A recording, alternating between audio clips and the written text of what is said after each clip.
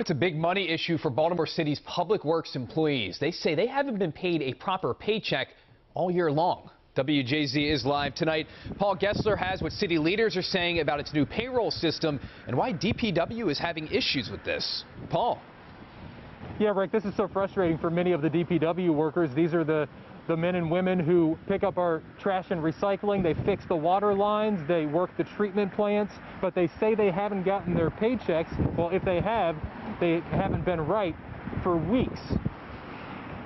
I thought it was a joke, and when I first looked at it, I thought they was playing a game. I thought I was on TV, or let's make a joke. City water employee Trent Cunningham shows us the $2.10 paycheck dated January 15th.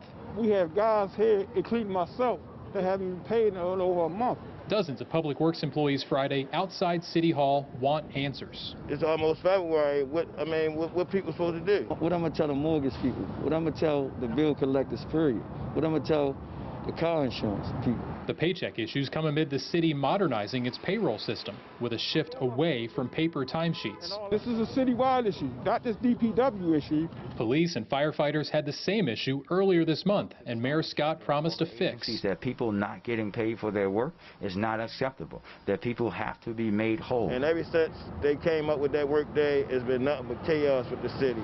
People only getting 30 hours and supposed to have 80 hours. Cleveland to Shields says pay rates are wrong and nobody has gotten paid overtime or COVID stipends. They don't value the ones that's out here on the grind every day, the ones that's out here doing the jobs that a lot of people wouldn't do. All we want is an honest pay.